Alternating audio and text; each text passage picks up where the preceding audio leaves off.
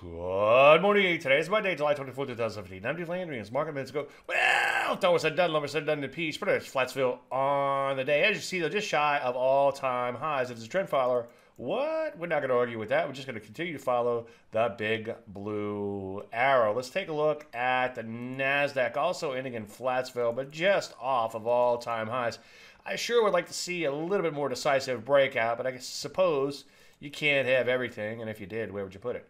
Right, spelled with a W, I believe. Let's take a look at the IWM. As you can see, coming right back in, this is a Russell 2000. A bit of a bummer because I sure would like to see it break out of this range and not look back, but it is just shy of all-time highs. So one or two nice updates will put us back to the business of new highs. So what do? Well, continue to remain selective on setups. I sure would like to see a more decisive breakout again before getting too excited, but so far, so good. Any questions? As usual, David@Landry.com.